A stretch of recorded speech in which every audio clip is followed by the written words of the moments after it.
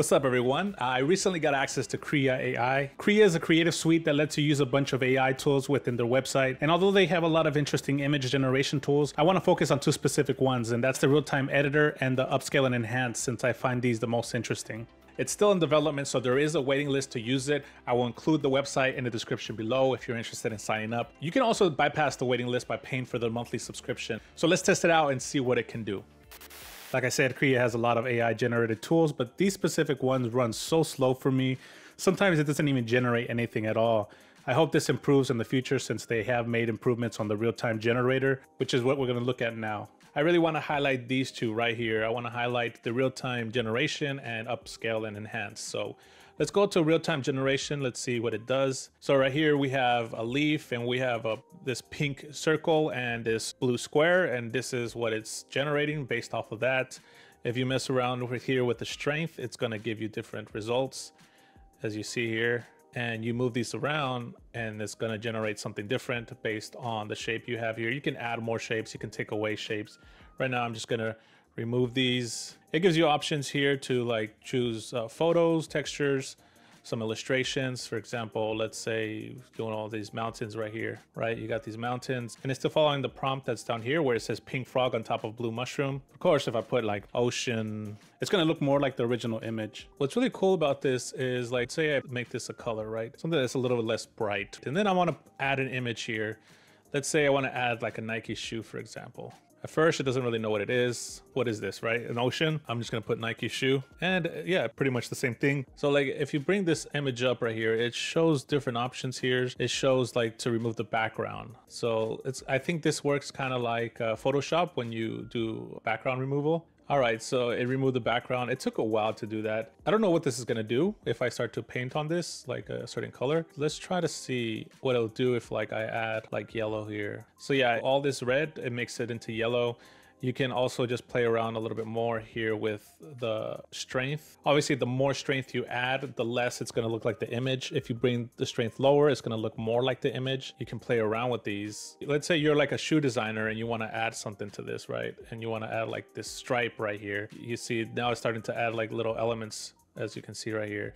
And as simple as that, you already color this in. It allows for you to kind of visualize what something may look like if you're like a product person who's just like working on this. And this is me just doing random stuff, right? It's not something crazy, right? Obviously, if there's somebody more skilled at this, they can probably do something that looks way cooler than this, but it's just an example of what the possibilities are. Let's say you're liking what you're seeing here. You can also bring this back in here and just keep adding to this, right? And then you can play around with the AI strength, and then it starts to transform into something that's way different than the original image. And you can just keep doing this, like keep adding it and then just transforming it, adding more and more stuff to it, paint more over it. You can change this to Adidas and then it looks like an Adidas shoe. It's pretty funny. There's some style options here that give you quite different looks. At the moment, your options are cinematic, illustration, bloom, and product. There's also a quick enhance icon you can click on to enhance the image, which makes it look a little bit cleaner. I can see just this being useful for people who create like designs and stuff.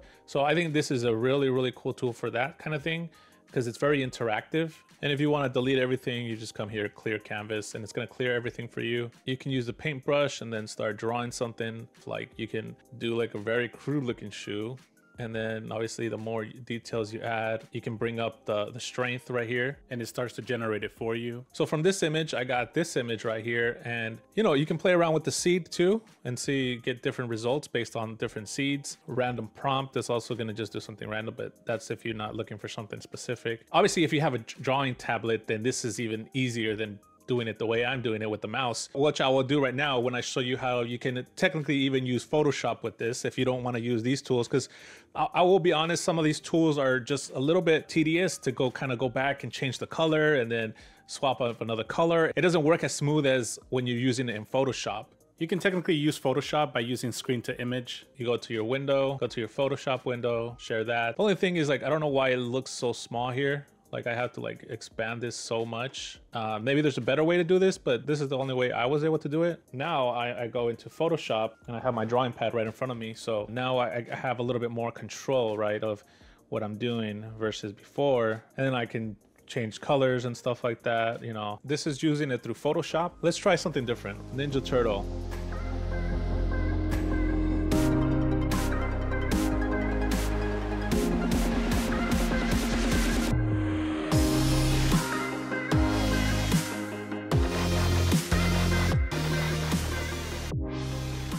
Wow, not too bad. My drawing, on the other hand, is horrible. But we can improve this even more by sending this to Upscale and Enhance. Let's see what it can do with this.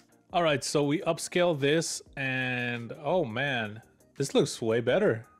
Yeah, I mean, the hands, you know, the hands are not that good, but then the drawings of my hands weren't good. So you take this into Photoshop, clean it up, you're set.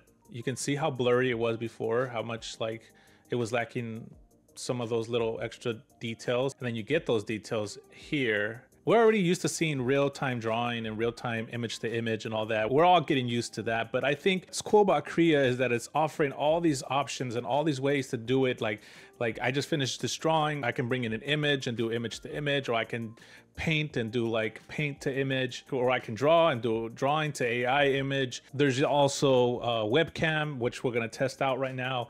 It's just all these features. And then at the end, you can enhance it and just add so much detail to it. I think all these things combined in one service, I think that's pretty cool. I don't know if there's anything out there like that. I know that there are some other enhancing and upscaling services out there, but I don't know if they allow to do all that Krea allows you to do. And I don't know, maybe they add some more stuff to this. Let's look at the camera to AI. So let's go see what that does.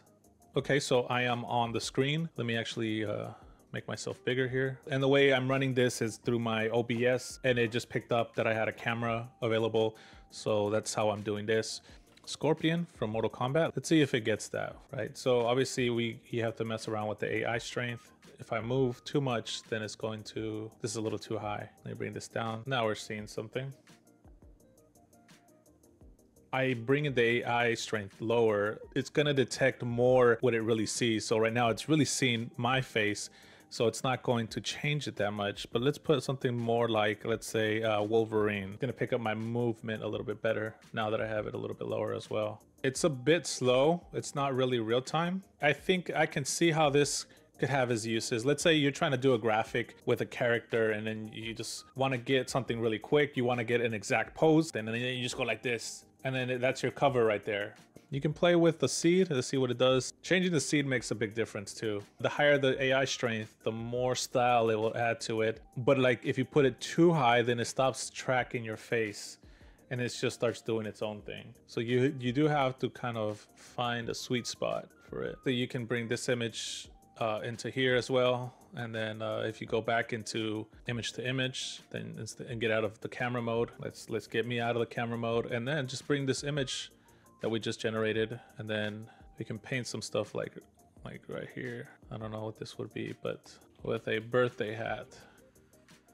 So we have Brad Pitt at a birthday party. So yeah, that's like a super fun tool. Like you can mess around with that tool so much.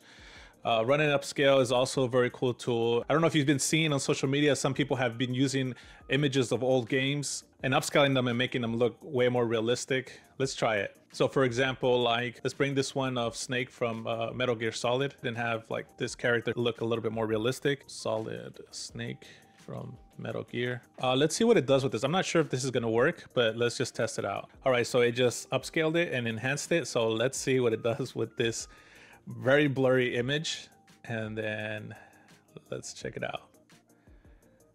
Oh, that's sick. Oh, that's so sick. That's crazy. That's so cool. All right, I'm just gonna put realistic because it already looks realistic, but I wonder if it could look even more realistic than that. Oh, so interesting. Yeah, like I put realistic and it just made him look a little bit older. Gave him like a little bit of a meaner face too. Yeah, this is cool. I've been noticing that the upscaler and enhancer has been like having issues lately. Sometimes it doesn't fully generate anything. Sometimes it just stays stuck, or it just says there's an error. And then I was wondering why. Oh my gosh, this looks amazing. This looks so good. But I was wondering why. And so I went here to their Discord, and it says here like we're seeing peak loads lately. And that means a bit of degrading performance, a job failing because y'all are obliterating our GPUs. We are working on the infrastructure to restore and even improve performance. We've thought about limiting the Upscaler enhancer to only Krea Pro users, but we have not decided about that yet. We will keep you posted. So they are currently working on improving this, but at the moment it works about 80 to 90% of the time. When it doesn't work, I just rerun it, and then at some point it does start working. But yeah, it is having some issues here. Like you play around with the AI strength, the higher you go, the more liberties it's going to have. It's going to give you some weird results sometimes, like this one right here. I had it at 0.85, and as you can see, it's making part of her chest into like a hand here. But then I brought it down to 71, and then now it detects it as part of her chest. But then it kind of is creating something over here that's kind of creepy. I think it does very well with close-ups. Even if it looks very, very blurry, I think with close-ups, it does so well. Like this is all just blur, and look at this. It's crazy. But then you get shots where it's a little bit further away, and then it kind of veers off once the image is a little bit further away. I mean, the body looks amazing. The face is like way off. It looks better here. It's missing a lot of that realistic look. This looks more like a PS3 graphics or PS4 graphics game. Yeah, like this. Yeah, the face just doesn't look good here. It looks really bad right here as well. Body looks okay. This is just like, oh my God, what am I looking at? It's not perfect.